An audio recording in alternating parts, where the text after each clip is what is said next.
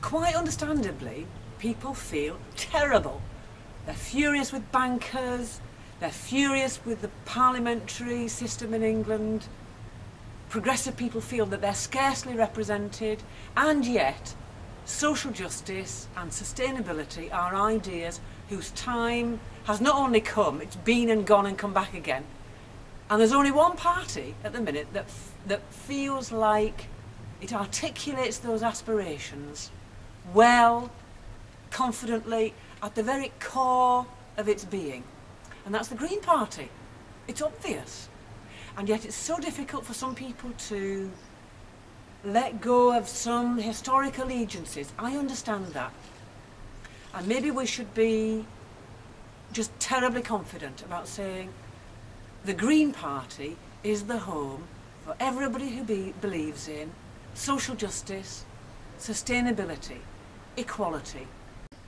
The astounding thing about the South East is that it's a landscape full of cities, tiny little villages, seaside towns that are impoverished, seaside towns that are lovely, quite green, full of muesli, as people might think. It's terribly polarised. And although it's a place of great wealth, it's also a place pocked with all of these little places that are really, really struggling. So the rich South East is home to people who really worry about whether they've got the bus fare to go to the town, really worry about whether they're ever going to get from this titchy little place that they live in, it may be a hamlet, to somewhere that they can comfortably shop and get back home laden. It's a place full of people who find themselves faced with having to spend the equivalent to a mortgage to get their kids in childcare, who want the place to be lovely, who want it to be green, who want it to be healthy, and really worry about whether they can afford it. The Green Party has to be, it is actually, the party for them, even if they don't yet know it, and we want them to know it. I want people to feel that the Green Party is not just posh.